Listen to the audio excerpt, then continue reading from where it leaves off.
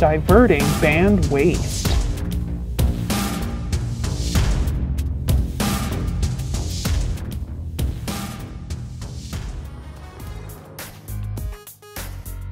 Now that you're savvy with recycling, let's explore more waste stream diversions that prevent certain things from getting into our landfills. The logical place to start is with things that are banned from our landfills. Tires are a banned item, and they go to a processor that actually grinds them up, and they make a variety of products, anywhere from horse stable matting to rock climbing gym materials, playground matting, just another resource that can be reused and reintroduced into the marketplace. Anything else? Some of our landfill banned materials included lead acid batteries, waste oil, and appliances.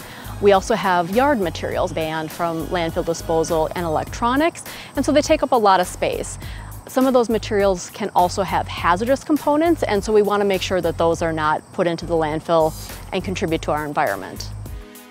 So things like electronics may contain toxic materials, things like heavy metals, lead, mercury, cadmium, chromium, things of that nature.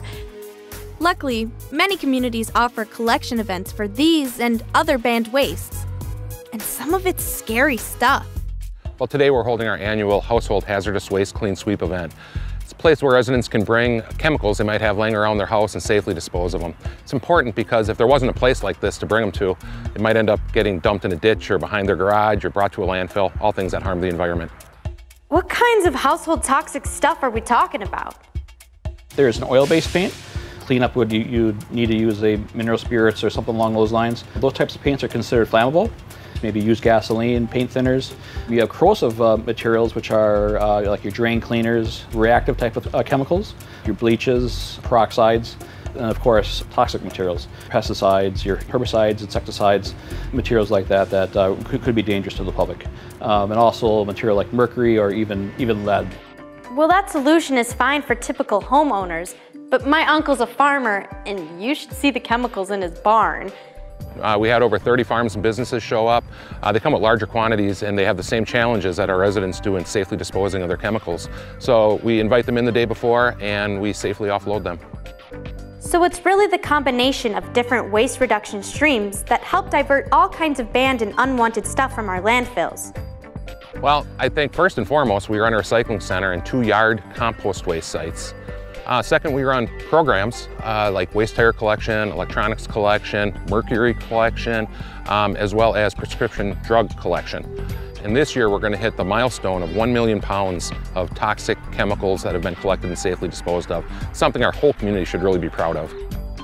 That clearly covers tons of hazardous wastes, but I think we left out some emerging waste products that shouldn't go in landfills.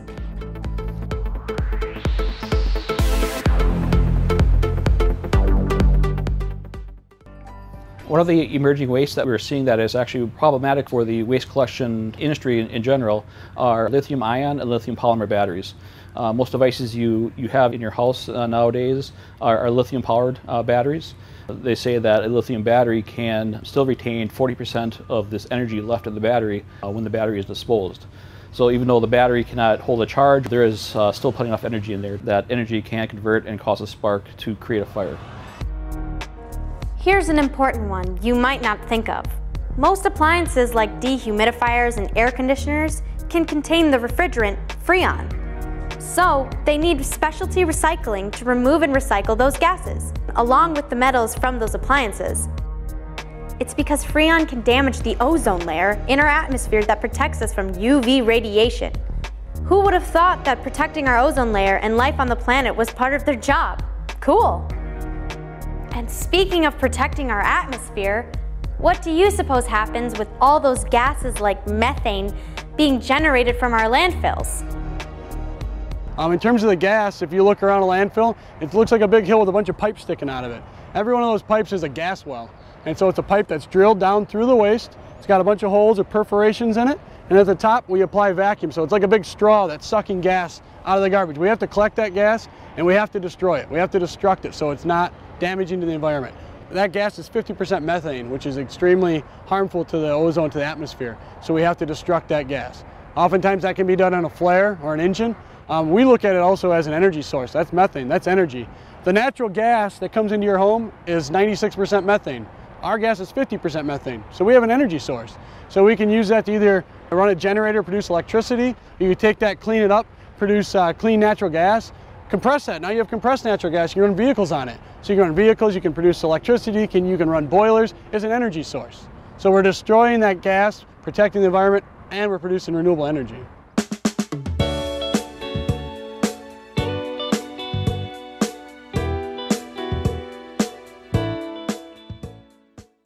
What you see behind me really is not only garbage. Your trash is my cash. The gas we extract from the landfill, we generate $3.5 million worth of selling electricity to the local power company. Trash to cash. Very cool. It looks like the fictional scenes from the movie Back to the Future, where Doc Brown converts trash using a flux capacitor into vehicle fuel for his DeLorean, isn't so fictional after all. So what happens when we collectively divert all those things from ending up in the landfill behind us? We're actually shrinking the tons of organic, recyclable, and hazardous waste that don't belong in our landfills. Okay then, the next question is, what realistic steps can you take in your daily life to help improve the waste stream going in here and be a more responsible waste steward? That's what's next.